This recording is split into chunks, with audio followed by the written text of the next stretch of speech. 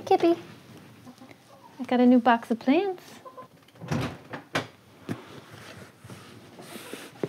Want to see what I got? Yeah, come on over.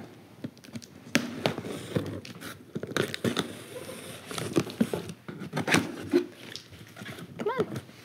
See what I got.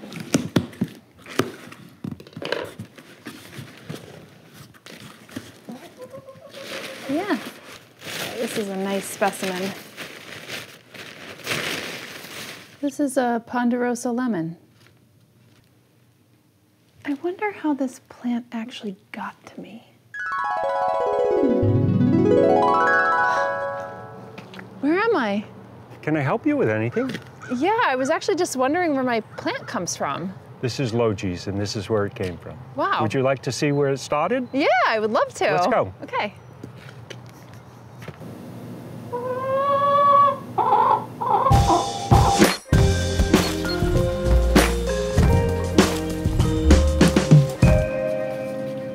So this is our mother lemon tree, our ponderosa lemon, which has been here at Logee's since 1900. Wow, it is an old tree. So it's a very old tree, and it's planted right into the ground? It's planted in the ground in the greenhouse. It's been here in the ground.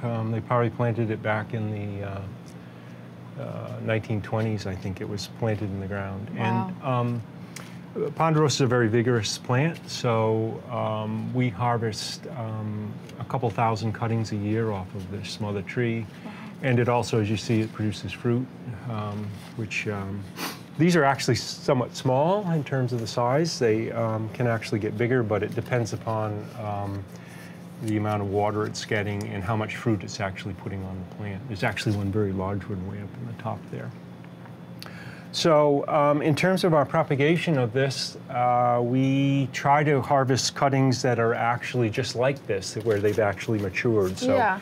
So if you look at, there's actually not much soft growth on it right now, but we actually wait until that leaf is actually hardened up like that, so that when it goes into the propagation benches, it has some resiliency before it roots.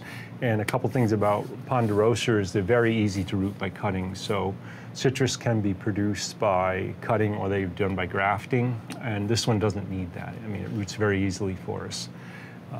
And so what we do is we actually just find some of these long shoots. Generally, as you can see, there's a glass above us here, so we're always trying to trim back and head the mother plant back to keep her from running into the glass. And this runs up, and then we cut it, and runs up and cut it, and that's been going on for many decades. So you're pruning as well as, you know, getting some propagation. We never throw any cuttings out off of this tree. This, you know, when we're pruning a lot of stuff in the greenhouses here, it'll go into the compost, but this plant is valuable, and so she actually pays for her space quite well. Yeah, and, very good, especially if you're getting thousands of cuttings off of her. Thousands of cuttings, yeah, every year, and it's several cycles. We probably will prune this four times a year once it runs up. So they let it flesh out, so we get a lot of cuttings off, and they cut it back, and then we have to be very cautious that when we're pruning it, and this would be with growing the plant also, that you don't prune off the flowers. Exactly. So all these younger shoots that are coming out sideways here, right, you can see there's an old fruit on that, but all these pieces that are coming out sideways here, we would leave those. We're only harvesting the stuff that's running up against the glass. So here's our cutting, so let's go, I'll show you how we propagate these and put these into our mist system. Yeah, that sounds great. Lead us out.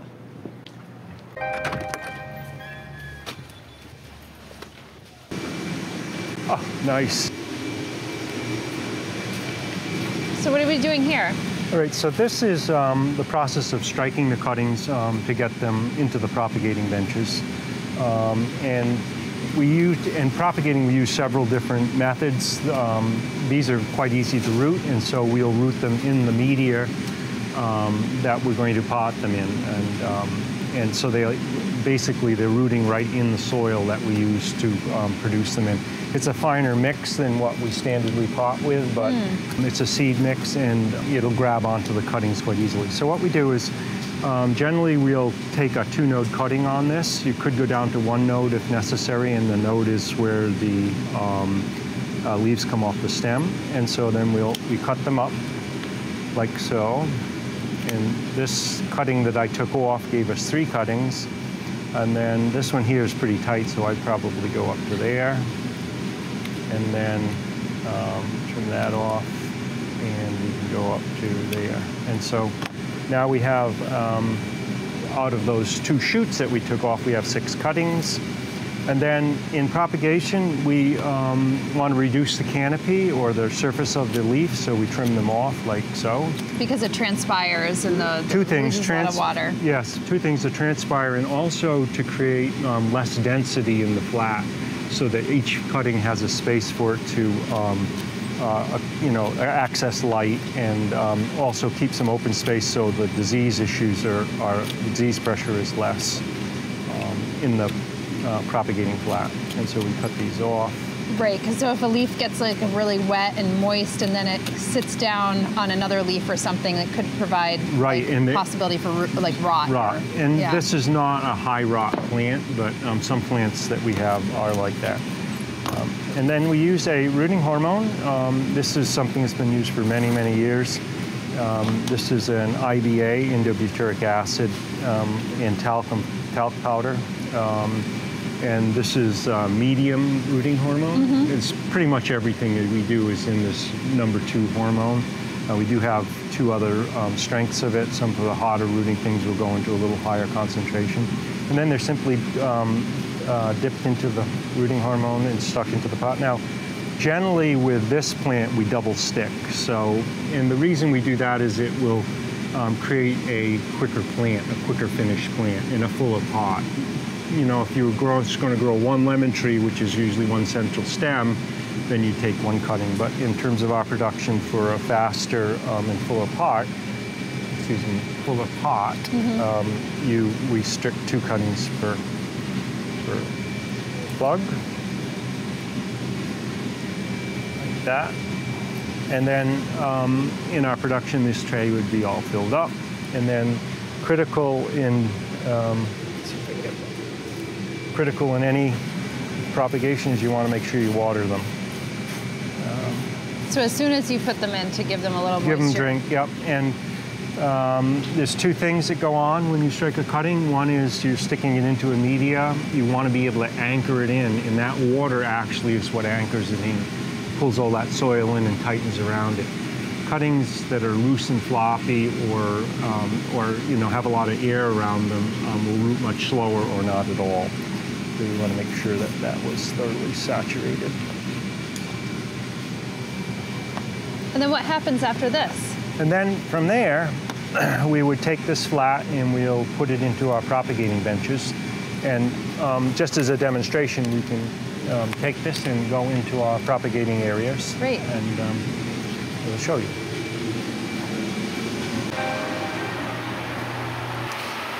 So this area, actually, this is an area where we're keeping things organized. This is where all of our citrus are being placed. And then our flat would go, we set into the mist system like this. And you can see these are all the young cuttings that have been here for a while. And some of them have perhaps started to root, and it looks like they're still a little bit on the young side. Yeah. You can see when they actually, well, they've been here long enough to do something, but you have to tug on them probably a little bit sometimes. And this is the kefir lime. Yeah. And it's roots very well in our oasis plug. So that's one of the things that we've learned over the years. But anyway, our ponderosa would sit in here. Now this has a boom system, which is right here, that periodically over the day runs over the bench and mists it. And so you can see there's water on the leaves right now. So the mist system is started up in the morning, and it keeps everything damp so that it doesn't go into wilt. And that is the key to making things root. You know, if you're trying to do this in the home and you don't have a mist system, you're better off putting it in a plastic bag. Sort of like that. Yeah, yeah. And actually that plant there, which is the powder puff or caliandra, if we don't do that, they won't even root in the mist. Wow. They have to have that much. And you're in a greenhouse too. And we're in a greenhouse, yeah. So you learn those things as you go through and trial and error. So then once our plants are rooted, they're moved into a holding area. These plug flats come out, they're moved into a holding area. and then they wait for for the cycle for potting. So there's a production sheet that comes down, and we have to pot so many every week or every 2 weeks to meet the demand of our customers. Is there a place that we can see that happening? Yes, I can show you that happening. And we have come to where our ponderosas are. So these are trays of our ponderosa cuttings that have rooted. And if you look at them, you can see there's young shoots beginning look at that already. to start there. And if we got in here and we lifted some of these out, we can see that the plant is rooted. See the young roots that have started. Now, and you can see some of these leaves have been cut back. Some of them didn't, depending upon the size. That probably came, this flat here is very cut, so it came off of like what we did with very large leaves. The leaves are smaller, they leave some of them on. And so now these flats will stay here for quite some time. So the potting is done according to the demand. And many of these young cuttings here won't be potted until springtime. So they'll sit here during the winter time. They'll actually grow out. You can see some of this growth right in here, which has started to come out. And all of this will grow up. And the hitch to what we do is because we're not wholesalers, little pieces go out every time. We have to hold this for this long period of time. And that's a lot of space in your greenhouse. That's a lot of cost and space, right? But you know, it's the way that we grow here for our retail business. Some of those lemons, I'm just pointing out, actually have flowers on them. So the thing about lemons and limes is they can fruit and flower all year round. Generally, like all citrus, they will do their flush in late winter or early spring and put out their crop of fruit, but they can do it at any time of year. And you can come in and find lemon flowers on our lemons pretty much all year round. Maybe in the dead of winter we don't see it, but you know, this is early mid-fall, and so they're still flowering. But it's just neat to see after a cutting, you know, nonetheless. And so what that was is the cuttings had, the tips of those cuttings all had flower buds in them. We didn't see it. Right? And then they went into propagation, and then they decided to grow, and the first thing that came out were the flowers. And so what we do is we'll take our tray, and they brought one in onto a potting bench, and now we're going to pot them up. Great. Yeah, let's go see it.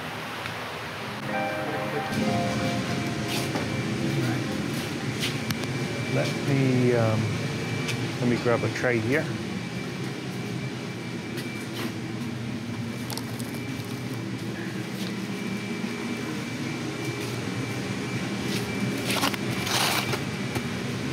Right, so this is our tray of ponderosa cuttings that have rooted. They're not probably as far along as we would normally do. See all the new growth that's on the top here. Normally we would wait until all of that came out, but at this cycle we still have some here that we can work with. And so then it's a very simple process. This is our potting bench or propagating area, and these are trays of peat-like soil that we use that is a little coarser than our seed mix. Yep, I can see that. And so then they simply unplug them. And in days prior to this, in the early days, we would pot everything. Now, this whole cycle of putting plants in plugs was not around, and that was, you know, back when I was a kid. And so everything was hand potted, and we still do a little bit of that, depending upon the propagating. We use a lot of sand. That's one of my favorites for rooting things, and it roots things that can't be rooted in soil, and so that all has to be hand potted. But normally what we do is we're working with a plug, and then the plug is set in like this, and it goes very fast. I mean, you know, it's just simply take it out and put it in. I'm working, you can see there's two cuttings again. Two cuttings in the pot. And then and then you just like stick your finger in there to put a hole. Yeah, and it's then called you go dibbling. In. You dig your hole, you drop it in. This flat was sitting on top, so it's a little dry. It's a little harder to work with. If you have moisture, it'll hold it. And then the flat is filled up. And again, key is to make sure that the plants get watered. They settle. That settles them into the new soil and gets them on their way. And then from here, the flat will go out to a holding area, which we can demonstrate that.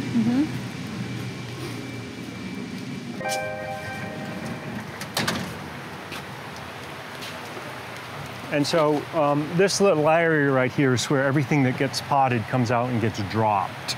And then from here, it'll go back out onto a bench and we can find the spot where ponderosa is going to be grown. And those young cuttings will sit there until they are finished and labeled. Now, with this particular crop, we do several sizes. That's our 4-inch squares, but a lot of what we do is a round pot, which you can see hanging up here. Yeah. And these are all citrus. We grow citrus on our lines for two reasons. They love it up there where it's really warm and there's a lot of light. They're also a relatively long-term crop, so we don't have to constantly be climbing up there and doing things with them. And gives you more space for your other plants down here. Yeah, right. But we don't. It's not a fast thing, so there's a lot of time goes to hanging things up on drip lines. Yeah. And these are automatically watered also by day length. And once they're finished, obviously they come down and are put in the holding area. So we'll go find the ponderosas.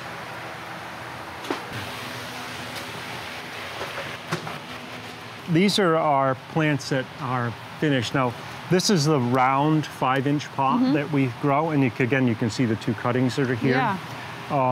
And these have actually been grown up on the drip line. So rather than going onto a bench like the 4-inch pots would do, these have been put up on the drips where they've been grown. And now they've reached the size, they've got a label in them, and they're ready to be shipped to our customers. So this one here, which has it 2 plants on it. It's got new growth coming out of the top. See that already, yeah.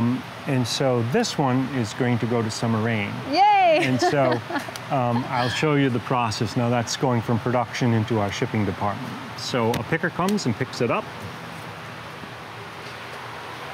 And then there's order tickets that they've used to pick the plant up, and this would be a ponderosa lemon, and it wouldn't actually know that it's going to summer rain. It would just know that it is an order to be picked and what was in that and the size of the plant. And then it is put into a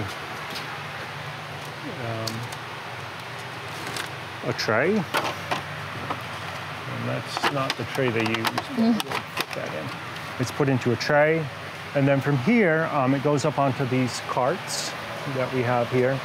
And then it goes into shipping. So let's take this plant into shipping and show you how the packing process is done. Great. So these are our pick carts. These are orders that are going out today.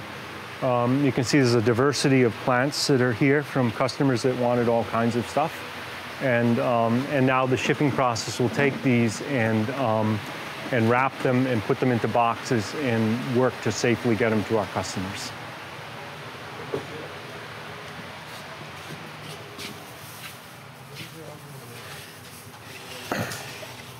All right, so the next process, once they've come in here, Beth will take the order, and you see the cart here that we have, and this is the order that's going to be shipped to New York, and she does a process of processing them, which is the ability for us to get them into the box without having the soil fall out and get to you in really poor shape. And we've tried many methods over the years. This one is a little bit involved and time-consuming and has some expenses to it beyond, but it works quite well. And so the packing material there will hold the soil down. The plastic on the top holds it from falling out. So in shipping plants, you need to make sure that those two things are achieved, and then the next one is to keep it from shifting around in the box so that it gets damaged. And believe it or not, we do have our damage. You know, we have times when things get crushed, or things go awry and people get things that are not the way we would like it. And of course, we always reship them to the customer to make it right for them. But it's a kind of a tough thing once they get into the mail system, you know, being thrown around and dropped. But you should really be able to take that box when you're done and throw it across the room, and just have it land on the ground and still come out right. So from here, it will go to our boxer. So this is Carlos. He does our boxing and many other things for us. He's chosen the size box that will fit the plant in, and the stake is there to keep the plant from moving around, and then it's tubed and set into the box. And key to doing this, as you can see, he's packing it in, so he's putting pressure on that plant and putting pressure on the pot so that it can't shift. Right. And that is key to keeping this. And you notice the top here is kind of loose, so the leaves have a place. The tubing is like a sleeve that goes into any kind of floral shipments. So they pull the leaf up, and that helps keep it from getting damaged also. Yep. And then it's a little like this? Yep. And then from there, it will go down to our processing and labeling area. And Victor's working at that today. So the weight is calculated, and then you have to make sure the order's going to the right person, right? So that's all. They actually have a pick slip that's put in here. We didn't have one on this one, but they'd have a pick slip that would go into there. Unpacking instructions and such things are added to the box, and then the box is taped. And then a label would be put on, and that also has the postage attached to it. And then it's set over onto a box here. Now we ship through FedEx, through UPS, and through United States Postal Service, and so each pile is organized that way, obviously. And then sometime during the day, they'll show up with a truck and load them up, and away they go. And away they go, and then that's how we get our plants. Yeah. That's amazing. Thank you so much for showing us the whole process. Great. Yeah. If you enjoyed this video, then give it a thumbs up. Subscribe and hit the notifications bell, as it'll not only help the channel grow, but will let you know when the next episodes launch.